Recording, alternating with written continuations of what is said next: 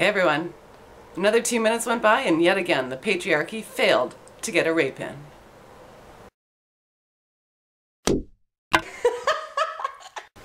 Hi, I'm Diana Davison, a Canadian elf, eliminator of legal feminists.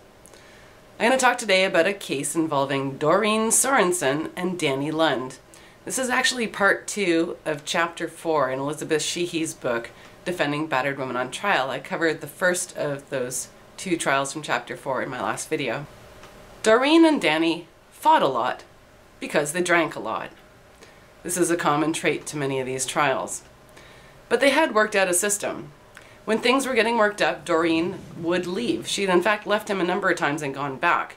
But the new system was that she would just go to a friend's place and come back when they'd sobered up. Unfortunately, on the night of September 21st, 2003, the plan didn't work out so well.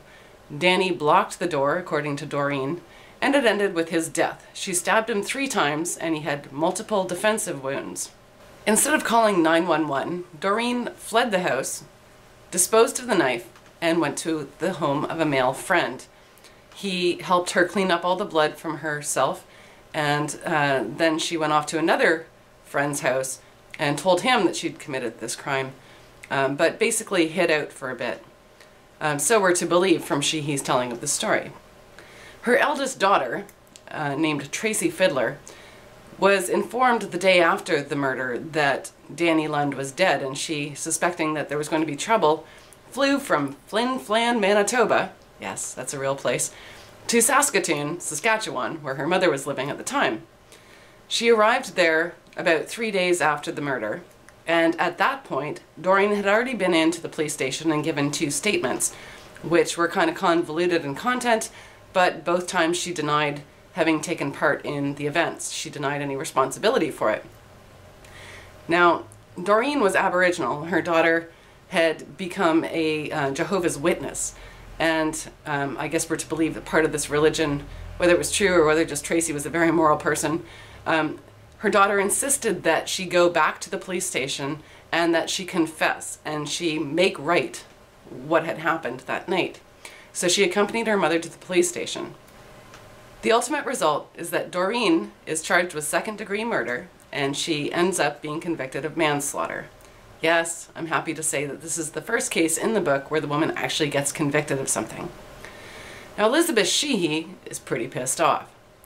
She figures this must not have been a fair trial because in the same chapter, the last case that I covered, the woman, there was many witnesses to the woman's violence, and yet she got off with the murder charge. So how can this woman, who had no witnesses to her ever having been violent, and in fact testified she was quite passive, how can she have been convicted of manslaughter? Surely there's something wrong with the system, and this must not have been a fair trial. She ultimately ends up blaming the daughter, who she figures is a complete cunt for having assumed that her mother had something to confess, because of course until the trial's done, we can't be sure she's guilty. How can the daughter say you must confess? We don't know that she's guilty at all. And the daughter surely didn't know anything. Her mother never told her anything about what actually happened. So this is all misdeeds of the daughter who forced her mother to go in and tell the truth. She's also annoyed that the daughter didn't find and hire a lawyer for her mother before having her go into the police station.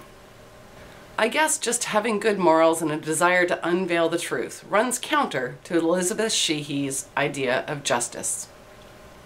Sheehy can't figure out why the jury convicted her and tells us a bit of a story about the trial transcripts. Now, keep in mind that these transcripts were purchased with a public grant. The grant was given to her because she was supposed to have extreme professional capabilities, and she was deemed to be somebody who was bringing enlightenment to the public through her work. So, with public funds, Sheehy purchases these transcripts and then tells us that the first time Doreen Sorenson went to the police station was when her daughter hauled her in there and forced her to say something against her will. Now,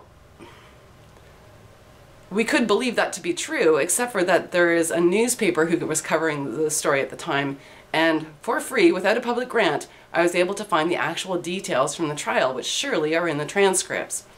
And I'll quote that below. For comparison, Elizabeth Sheehy says, "It was not the police who brought Sorenson in for questioning, but her daughter, Tracy Fiddler, who suspected that her mother had been involved in Lund's death and insisted that she make things right by speaking to the police several days after the homicide on 25th September. The StarPhoenix newspaper from Saskatoon reports, 3 days after the death, Fiddler accompanied her mother to the police station, she said. By that time, Sorenson had given police 2 videotaped statements denying responsibility. On Thursday, court viewed the statement she gave the day of Lund's death, in which she cried and gave sparse conflicting information. So Elizabeth Sheehy used public grant money to get transcripts just so she could lie to us about their content. It's really stunning. And, in fact, there's a great word for it, fraud. Doreen Sorenson was convicted of manslaughter not because she had an unfair trial, but because she killed a man and then lied about it. She claimed she was merely trying to leave the house at the time and was waving a knife around, blindly and desperately, and was unable to explain how Danny ended up with 4 to 5 centimeter deep wounds that were actual stab wounds in his chest and in his back. Sheehy tells us in her book, for other reasons, she gives out the detail that there was blood all over the house. There was blood on the couch in the living room, in the bathroom sink, on the door handle in the hallway, and his body was ultimately found in the hallway within view of the front door. The fight started in the kitchen. Well, Sorenson only got 3 years for manslaughter. At least I can tell you that it's the first case in the book where the woman went to jail. And now for the rape joke of the week, brought to us again by Nephenor. News Today had the headline, "Woman beats off attacker," and I thought, well, he didn't get to rape her, but at least he got a wank.